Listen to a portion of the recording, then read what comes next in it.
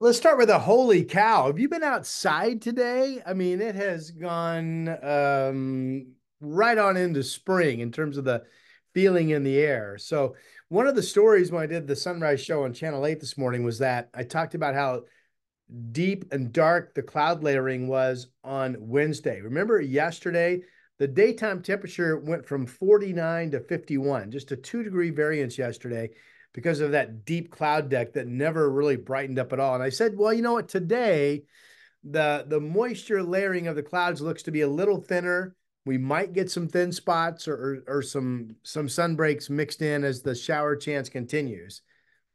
So I was thinking along the right path, but what I didn't see was this poof, the skies or the clouds breaking. A lot of us here inland had a ton of sun. Here's one of my favorite spots in the Northwest. I think it's so pretty. This is the Mount Hood, Oregon Resort up in Welch's at 1,500 feet and their beautiful golf course. If you haven't been there, it sets the golf course in kind of a U-shaped valley. It's really super gorgeous. But look at the top. This is not a typo. Portland temperature has made it to at least 63 degrees today. 63. And the high when the climate report comes out may be as warm as 64. First day of February. Guess what? Until today, the record for the first day of February was 61 degrees, something that we did back in 1962. And we matched that 61-degree record high on February 1st of 1986. And then today passed it and a brand new record high. What a way to start the new month. Just absolutely nuts, I think, how incredibly warm it has been. All right, let me get, there we go. Sorry, kind of struggling here a little bit. All right, so this is the temperature map at 3:30 this afternoon. Notice Portland's the warmest spot, right? Portland has been cooler than other inland valley locations for the last week plus. And the reason, and we've talked about this, an east wind out of the gorge that kind of blew cooler air and kept this little sliver of an area around Portland and the Columbia River a little bit cooler. Remember last weekend, Salem was in the low to mid 60s, I think it was, and Portland was in the low 50s. Boy, the tables finally flipped today. We started off this morning with the east wind, the direction coming out of the gorge still from the east, but no longer strong. It was only been east to like 5 to 10 miles per hour today. And that was not enough to stop any warming. And at the time that temperatures zipped up into the 60s this afternoon in the North Valley, southwest winds picked up and have been gusting out at the airport. Let's see here. 3:30, the southwest wind was 17 sustained gusts to 28. That brought in warm air advection, and the temperature just popped. Absolutely incredible to me, the warming that we have seen. You know, the way we're trained as forecasters to look at air mass indices, what the air mass would support. I suppose you can make the case the air mass would support 66 degrees, but not really this time of the year. So I'm really surprised how warm it got. All right, enough of that. Hope you enjoyed it.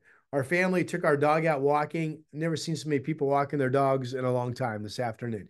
It's the first time in the 60s and the warmest here in Portland since the first week of December when we had a couple of days that popped up into the 60s. All right.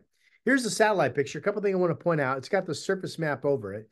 So this big low right in here, this has been our driving force. It's brought us the rain shower activity that we've had the last several days. We still have some areas of Oregon, including the coast, getting rain showers this afternoon. Just that the valley found itself in this little dry area. And boy, temperatures really responded. We had earlier this morning heavier rain down in Los Angeles that then dropped to the south towards San Diego on the Mexican border. There's a little frontal boundary back here. By the way, this rain in California is around the same low that's parked off of the coast of Oregon and Washington. So this is impacting all of the West Coast weather. But if you look at the satellite picture, see how there's like a circle here with no clouds in the middle? That's what we call the low pressure center opening up. It's a sign of weakening. And because of that, the rain bands ahead of this low and the moisture that was pretty solid yesterday in terms of deep clouds and low and light rain at times, the moisture bands have really spread out. And you were either in a spot getting some rain or you've been dry most of the day. So that happens sometimes, and that's what happened to us. See the speckled clouds here on the satellite picture? That's cool cumulus cloudiness. So there is, in fact, a trough of cool weather out here in the Pacific. And I've been singing this song of we would get a little bit cooler, a little bit cooler.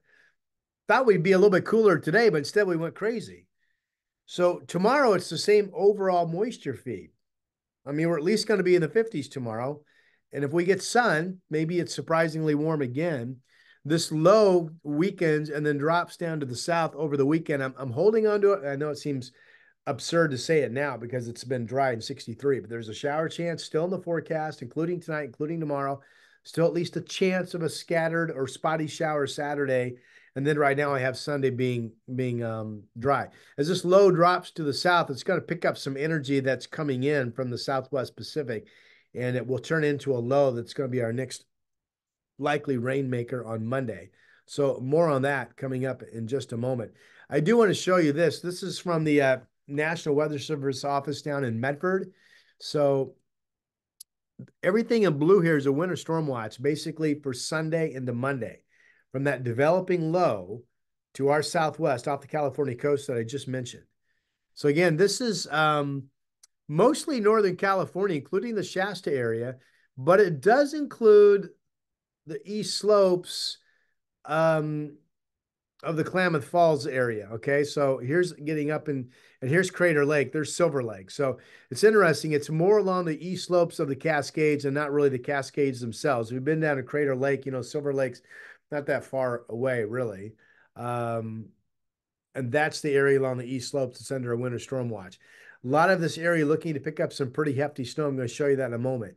So what does this mean? It means that if you're traveling down into California on I-5 over the Siskiyou Summit area this Sunday, Monday into Tuesday, you should prepare for winter weather, and you'll be checking weather conditions to see what the passes look like. I mean, today Siskiyou Summit's dry. It's wonderful. It's 43 degrees. But just realize this is a part of our state that's going to be looking at some significant winter weather in the first days of next week. So you'll want to keep updated on that. Okay. This is going to show you what the snow potential is down there. So this is actually starting the Friday morning. This is starting Friday morning. Some light snow down around the Sierra, and then some snow showers in the Mount Shasta area. Southern Oregon picking up as we go into Saturday, some Cascade snow. Now we're going to play this into Sunday. Now here's the winter storm hours, Sunday into Monday. And look at the snow. I'm going to stop this Monday afternoon at 4 o'clock. This is feet of snow in the Sierra and the Lake Tahoe Basin. They haven't had much snow lately, so that's great news for them. This is also feet of snow um, down around Mount Shasta. Some decent snow, especially in the southern Oregon Cascades. This shows 6 inches. I think that's going to be too small. Remember, the winter storm watch calls for 6 to 9 inches of snow in this area of the Cascades, especially over on the east slopes that I just showed you. It does bring, with snow levels around 4,000, maybe 4,500 feet, it brings at least some snow up around Mount Hood in the Cascades. So this is our weather turning active the back half of the weekend, or actually here at home around Portland and Mount Hood. Pardon me. It's more like Monday into Tuesday of next week. Okay, so a lot to keep an eye on right there. Let's go ahead and look at the flow pattern. This is the American GFS model. 540 contours when you get cooler weather and you get some deep troughing. Um, Although we've learned today, it doesn't mean you're going to have cold weather at the surface, but it's chillier up top. Snow levels this afternoon up on Mount Hood have come down to around 4,500 feet. Anyway, there's that low we saw in the satellite picture. It's weakening. It's parked offshore. There's the ongoing trough where they've had the rain channeling down into California. See this 564 line? That's the main jet. That's why the rain has been heavy down in Southern California the last day or two. That's where the main jet flow is. Okay. So let's play this into tomorrow. That low still off of our shore. We still at least have the chance of a shower, but it could end up being partly cloudy and crazy warm again with showers in some areas and not others. And then I talked about this as we go into the weekend. Now, here's the low kind of dropping south. Here's Saturday. It's still off of our shoreline. You know what that means? At least a chance for a spotty shower. And then by Sunday, I think it gets away far enough to our south that our forecast is totally dry. But as it drops to the south, there's new energy feeding in, and there's that developing low. This is Sunday at 4 p.m. right here. That's going to produce the winter storm conditions in the Siskiyou. I'm not sure what the snow level is going to be over the Siskiyou Summit area. This is either going to be wet, heavy snow and really a problem for travelers, or I just looked at this. It could be kind of a wet mix over the Siskiyou Summit, but keep an eye. A lot of moisture with the system down in Northern California in the southwestern corner of our state, as we just saw. And eventually it shoots rain showers up into Portland and the Willamette Valley in Southwest Washington during the, not this weekend, but during the day Monday. See how broad the trough is? This is Monday afternoon. We're getting rain. We're getting some snow up around Mount Hood.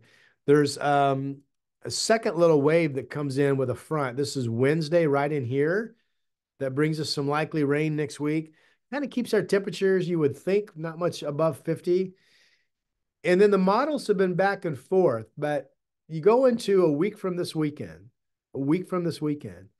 after everything I showed you, here's some quiet weather and some weak ridging that could give us a run of not only dry, but some really mild temperatures well up into the 50s. I don't want to say flirting with 60, but after today, who knows? This is the 12th day of February. So how long could we have some dry weather? Models have been going back and forth and really hinting hard that, pardon me, that we're going to get into a big stretch of mild weather mid-February and then that back half of the month. Not saying the entire back half of the month is going to be dry and mild and crazy warm, but it's going to be a pretty good stretch in there somewhere. Okay. Right now, yeah, Portland 63, but raining over the Coast Range and raining at the beach. Are you kidding me? Talk about being in the bullseye of a correct spot. I mean, just crazy. Here's if you look down here, you've got lightning down in California, but we're pretty quiet, just rain showers.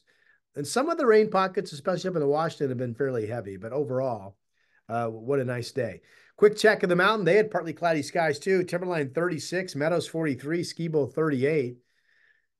Mainly sun and flurries into the weekend up there with some comfortable temperatures and not crazy warm, 40 on Sunday at Government Camp. And there's that snow picking up Monday into Tuesday, but possibly past temperatures holding above freezing. So right now, obviously, traveling over the Cascades is great. It's been dry. It's been mild. 42 at Government Camp. No issues there whatsoever. You know, the gorge, I mentioned the east winds out the Columbia River Gorge finally faded today, and it's allowed some warming. In fact, nearing 50 in Hood River and the Dalles. That's the warmest you folks have been for a while. Look at the Indian Creek Golf Course camera. It's been snow covered for a couple of weeks. Finally, snow's all gone out in the gorge. Talking upper 40s into the weekend for the Columbia River Gorge. Let me do a real quick check on Central Oregon. 52 in Bend right now is your current number. Tomorrow, you folks kind of a mix of partly sunny skies, maybe a light shower here and there. Pretty quiet day overall, 45. This does show you'll get freezing tonight. And then mostly sunny, 45 on Saturday. So a nice, kind of seasonally nice weekend over in Bend. This shows sunshine, 45. Scattered shower chance, maybe Sunday afternoon or Sunday evening with that moisture coming up from the south. And then there's the overcast skies with some moisture in Central Oregon, but not terribly cold. Again, it's coming up from the south. 41 in Bend on Monday and 42 on Tuesday. So we're keeping an eye on that. Portland 7-day, 54 tomorrow. You got to wonder if it's going to be warmer, especially if it's partly cloudy with practically no rain. Saturday, a shower chance for the last day, 50. Again, you got to wonder if it's going to be warmer. It's the same overall batch of air that we've got right now. I mean, the air indices look to be a little bit cooler, but we'll see. Sunday, I've removed any rain chance. There's the showers increasing during the day. Monday could turn out to be kind of wet by Monday afternoon. And then whenever you look at a 70 this time of the year, and you've got rain, dry, be leery of the timing on days 4, 5, 6, 7. This could easily change. But right now, showers picking up Monday, a dry Tuesday, that weather system dropping in Wednesday for rain from the northwest, and then back to dry on Thursday, okay? All right, that's your update. The big story is to give you a heads up on that southwestern Oregon, Northern California system coming in with winter storm watches on Sunday, Monday, and into Tuesday. Subscribe if you haven't to my weather channel. I appreciate it. My weather site's portlandweather.com. I'm Rod Hill. I'll talk to you soon.